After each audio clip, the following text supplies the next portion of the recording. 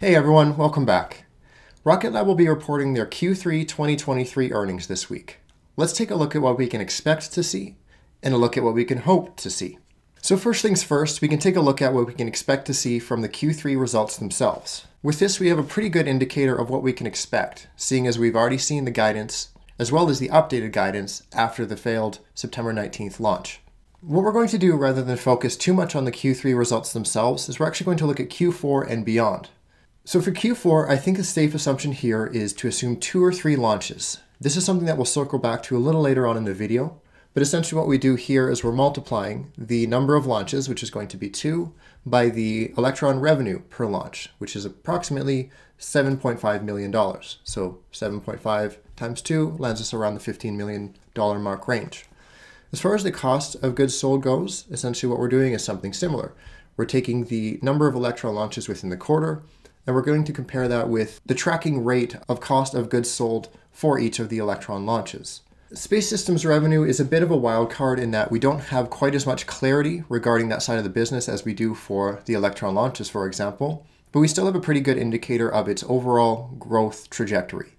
So with that, I think that a safe bet of $47.7 million is a fair assumption to make. For the cost of goods sold for the Space Systems side of the business, we do something similar that we do with the Electron in that we reference past results as well as kind of future guidance. So what the Space Systems margin is doing is gradually increasing over time. The reason that it's a safe assumption to make that the Space Systems margin is going to increase over time is during the Solero acquisition, it was mentioned how much of a drag Solero was on the overall Space Systems margins. As the legacy contracts are kind of being weeded away from Solero, you're seeing that the net drag that is Solero is having a lesser weight on the Space Systems margins overall. So to assume the 28% for Space Systems margins, I think that's fair because over time, the Space Systems margins is going to be 35 to even 40%. It's going to be higher than what it is currently. I could be a little bit off the mark with that one, but I think that a 30% margin assumption, maybe not this next quarter, but maybe within the next year, is fair. So if I'm a little bit high, that's okay. Overall, I think we're directionally accurate here.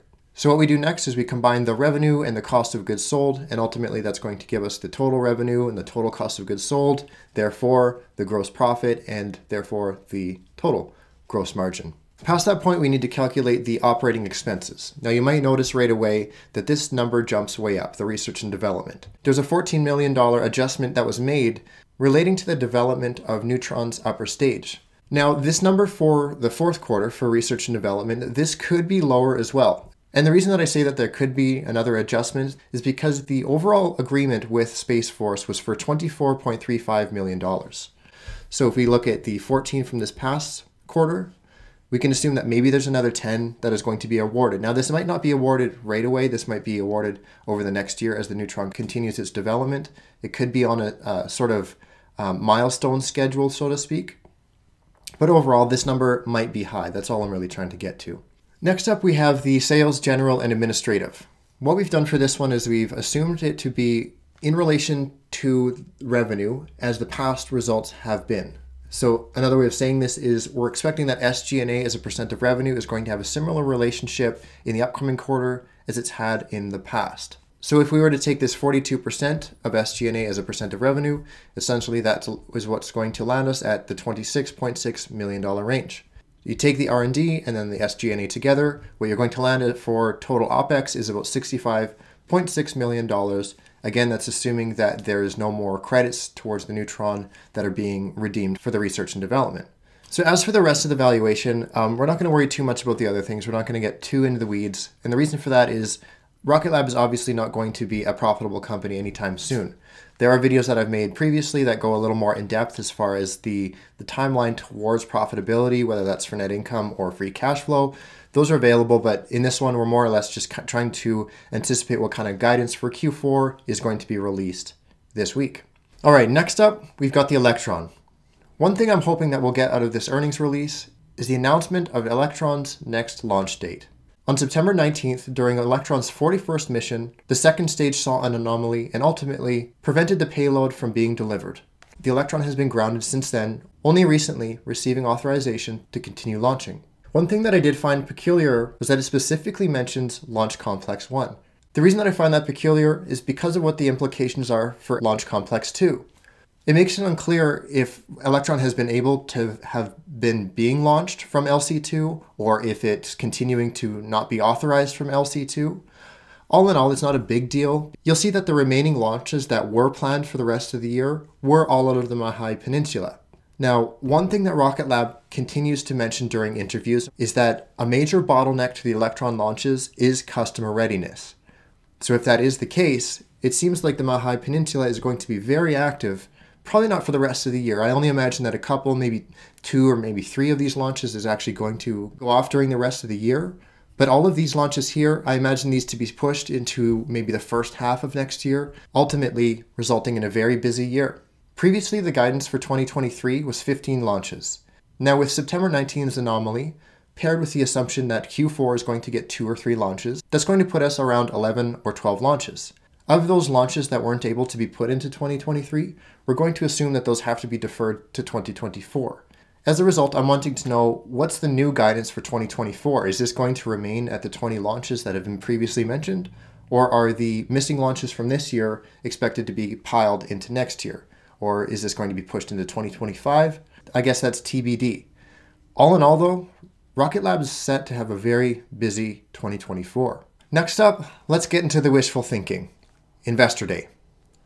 Rocket Lab's 2021 Investor Day took place in July of 2021.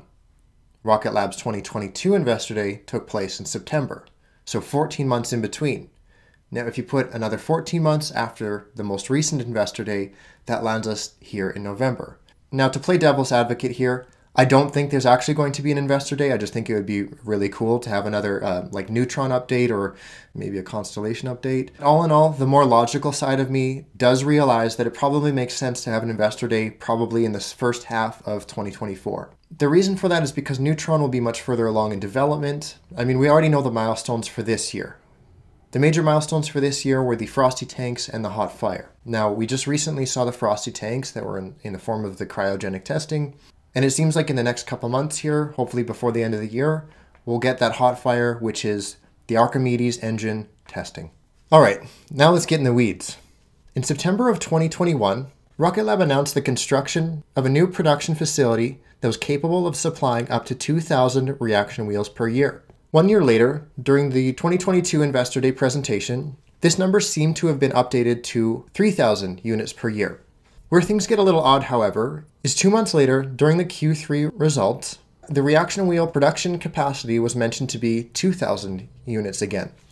So I'm a little unclear if maybe during the Investor Day presentation, I'm not sure if maybe they meant to write 2,000, but either way, we'll do a little bit of math here to kind of understand what the implications of these high volume reaction wheel production lines is going to be. All right, so this just gives us an outline of whether we're at 2,000 or 3,000 reaction wheels per year. Now, one important thing to know about these reaction wheels is that there's typically 3 to 4 reaction wheels per spacecraft.